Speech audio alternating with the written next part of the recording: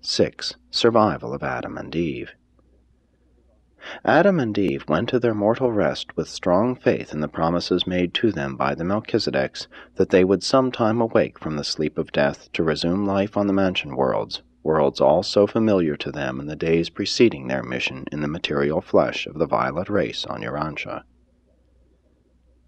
They did not long rest in the oblivion of the unconscious sleep of the mortals of the realm.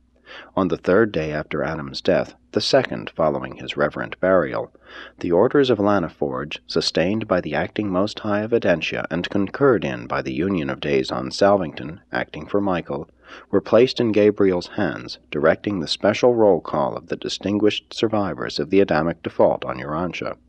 And in accordance with this mandate of special resurrection, number 26 of the Urantia series, Adam and Eve were repersonalized and reassembled in the resurrection halls of the mansion worlds of Satania, together with 1,316 of their associates in the experience of the first garden.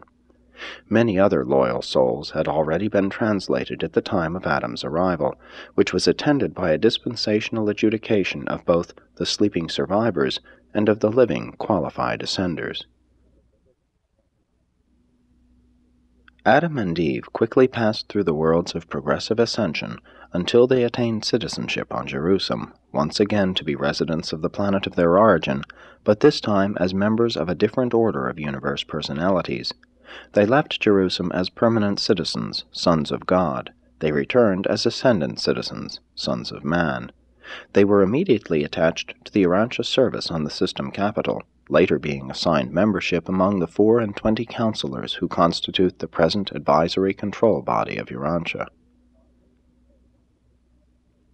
And thus ends the story of the planetary Adam and Eve of Urantia, a story of trial, tragedy, and triumph, at least personal triumph for your well-meaning but deluded material son and daughter, and undoubtedly, in the end, a story of ultimate triumph for their world and its rebellion-tossed and evil-harassed inhabitants. When all is summed up, Adam and Eve made a mighty contribution to the speedy civilization and accelerated biologic progress of the human race.